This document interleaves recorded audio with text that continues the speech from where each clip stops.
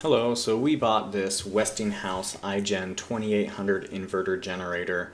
I use Honda generators at work. I like them a lot, but they are very expensive, and so I found this Westinghouse and I thought this would be worth trying. It's a very similar size to Honda. It is slightly bigger, however you do get a lot more watts out of it. It's a 2800 watt peak, 2200 constant or running watts. There's some nice features on it. It's got a nice little display on it. It is 20 amp circuitry on it, but it does not give you a 30 amp RV port. So if you're going to be using this for an RV, you're going to have to either use just a 20 amp plug, or you're going to have to find a different generator.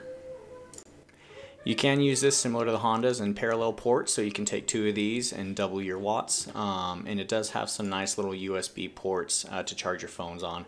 It's got a nice little digital display which goes through a couple things like how much fuel you have, what's the load, how many kilowatts you're using, and it is pretty quiet. It's down to 52 decibels, which is pretty close to what the Honda runs at. They give you everything in the bag, as you can see here. It gives you all the oil you need. It takes 10W30, and it'll run up to 10 hours in eco mode.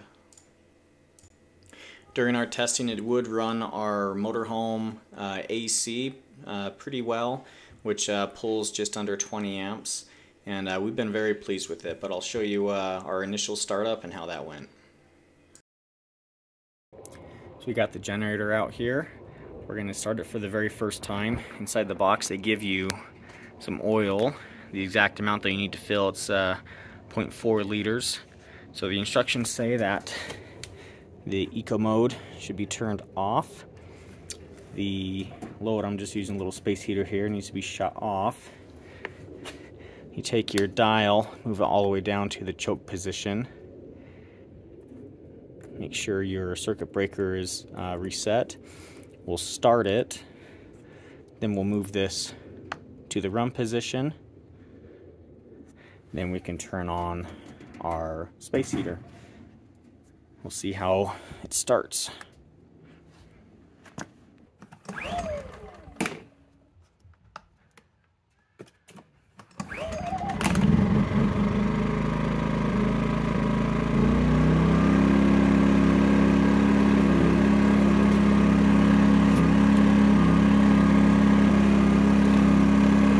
Mode on.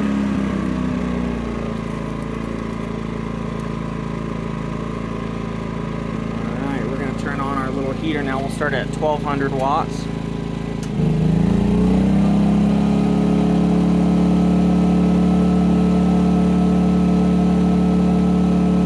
I'll kick it up to 1500.